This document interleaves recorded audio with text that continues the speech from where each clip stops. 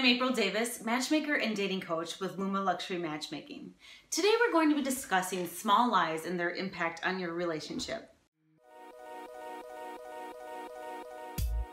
Small lies tend to become bigger secrets over time, and while it may seem more convenient at the start of a relationship not to disclose certain aspects of yourself, lying by omission, the amount of stress you put on yourself with this secrecy will build over time and create more distance between you and your partner as the relationship progresses.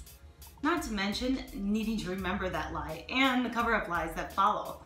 For instance, a small lie like, "I want to get married someday," will escalate into a huge problem down the line when your partner realizes that you don't actually believe in monogamy and you aren't actually interested in this type of commitment.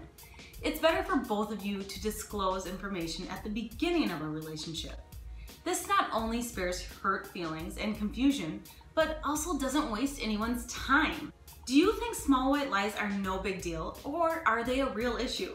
Share what you think in the comments below. I look forward to hearing from you. See you next time.